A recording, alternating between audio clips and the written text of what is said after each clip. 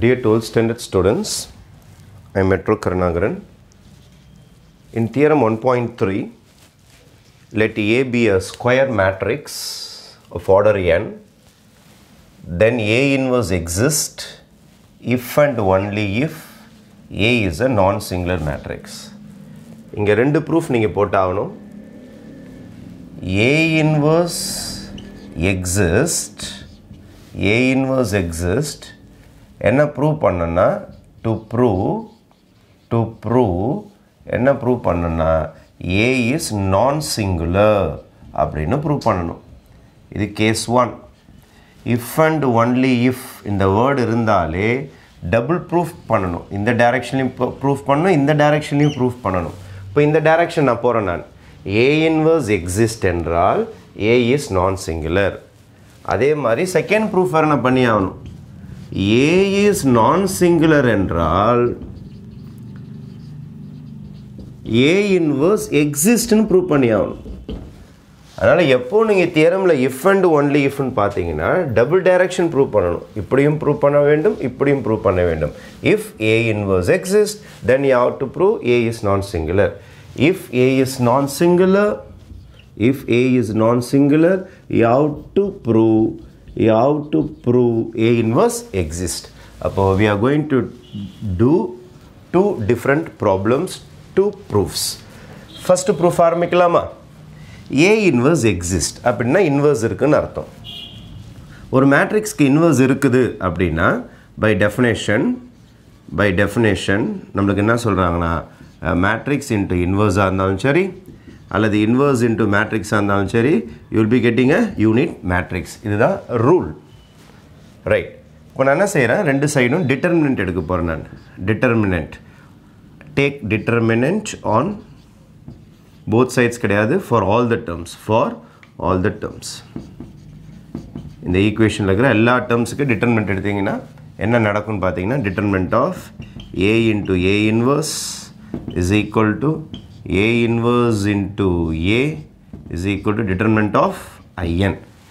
Take determinant for all the terms. இந்த term எல்லா termக்குமே இந்த ஈக்குவேஷன்ல இருக்கிற எல்லா termக்குமே என்ன செய்யுங்கன்னா நீங்க determinant எடுங்க. 11th ஸ்டாண்டர்ட்ல படிச்சிருப்பீங்க. மேட்ரிக்ஸை மல்டிப்ளை பண்ணி determinant எடுத்தாலும் ஒண்ணுதான். determinant எடுத்துட்டு மல்டிப்ளை பண்ணாலும் ஒண்ணுதான். அதனால determinant A into A inverse is equal to determinant of A inverse into determinant of A is equal to In. In unit matrix. Unit matrix உடைய determinant value 1 தான் வரும். அப்போ இங்க ரெண்டு நம்பரை மல்டிப்ளை பண்றீங்க. determinant நம்பர்ஸா மாறிடும், வேல்யூஸா மாறிடும், நியூமெரிக்கல் வேல்யூவா மாறிடும், உங்களுக்கு சிங்கிள் வேல்யூவா மாறிடும். மல்டிப்ளிகேஷன் ஆஃப் டூ வேல்யூஸ் 1 வந்திருக்குது ஆன்சர். அப்போ இவன் 0 இவன் 0 வந்தா 1 வரவே வராது. இவன் 0 வந்ததுன்னா 0 into anything 0 தான் வரும் ஆன்சர். அல்லது இவன் 0 வந்தா 0 into anything 0 தான் வரும். அல்லது இவன் 0 வந்தா கூட 0 into anything 0 தான் வரும். அப்போ இங்க 1 வரதுனால இவனோ அல்லது இவனோ என்ன வேல்யூவா இருக்க வாய்ப்பே கிடையாதுன்னா 0வா இருக்க வாய்ப்பே கிடையாது. ஏன்னா நம்பர் கிடைச்சிருக்குது 1 ன்னு கிடைச்சிருக்குது உங்களுக்கு. அதனால implies determinant A is not equal to 0. 0 வரனா answer 0 தான வரும். 0 into anything 0 ஆயிடும். அதனால determinant A not equal to 0. இப்போ determinant A not equal to 0 னா அதுக்கு தான் A is called a non-singular matrix. Implies A is non-singular matrix. Fine. ஒரு proof முடிஞ்சிடுச்சா?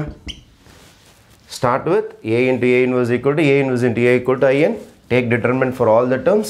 Determinant multiplicationல இருக்கும். தனித்தனியா பிரிச்சு போட்டுங்க. அப்ப multiplication of two terms equal to a number வரதுனால இதுல எந்த டேர்ம்மே அதாவது first element ஆனாலும் சரி second element ஆனாலும் சரி 0 ஆக வாய்ப்பே கிடையாது. ஏன்னா you are getting a value number வந்திருக்கு 1 2 இந்த மேல வந்துச்சுனா கண்டிப்பா 0. இங்க 0 வந்தாதான் this equal to 0 or this equal to 0 வரும். இங்க 0 வரலன்றதனால not equal to 0 வரும். Next இங்க போலாம். A is non-singular அப்படினு சொல்லிக்கறாங்க. அப்படினா determinant A is not equal to 0, right? Fine. A is non-singular implies determinant A is not equal to 0. You have to prove that A inverse exists.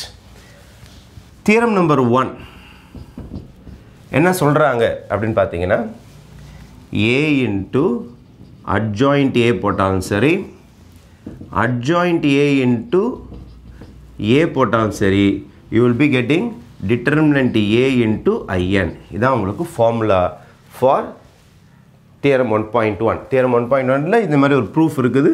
இதை நம்ம prove பண்ணியிருக்கோம், நீங்கள் check பண்ணிக்கலாம் வீடியோஸில். இப்போ theorem 1.1 இந்த மாதிரி ப்ரூஃப் இருக்குது. A into adjoint A equal to adjoint A into A equal to determinant A into IN. Since determinant A not equal to 0, you can divide all the terms by determinant A. Divide by determinant A.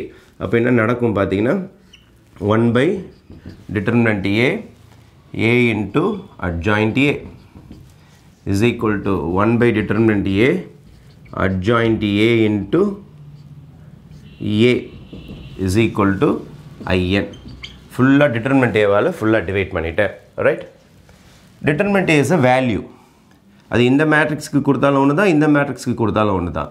எந்த matrix கொண்டாலும் நீங்கள் கொடுக்கலாம். இப்போ 1 by determinant A நீங்கள் எந்த matrix கொண்டாலும் கொடுக்கலாம். நான் இப்படி பிரிச்சுக்கிறேன், நான் A தனியாக போட்டுக்கிட்டு 1 by determinant A into adjoint A இதை பேராக வச்சுக்கிறேன். ஏன்னா இதுவும் மேட்ரிக்ஸ் தான், இதுவும் மேட்ரிக்ஸ் தான். வேல்யூவை நீ இதுக்கு கொடுத்தாலும் ஓகே, அதுக்கு கொடுத்தாலும் okay. is equal to 1 by determinant A into adjoint A into A is equal to IN. இங்கே பாருங்கள்,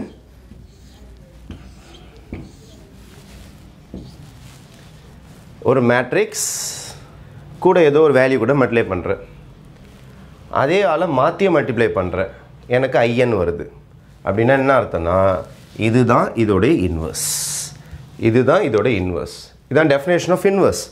ஒரு மேட்ரிக்ஸ் அது இன்னொரு மேட்ரிக்ஸ் கூட மல்டிப்ளை பண்ணும்போது அல்லது மாற்றி மல்டிப்ளை பண்ணாலும் யூனிட் மேட்ரிக்ஸ் ரிசல்ட்டாக வந்தால் இந்த ஆளுக்கு பேர் இன்வர்ஸ் அப்படின்னு சொல்லுவாங்க.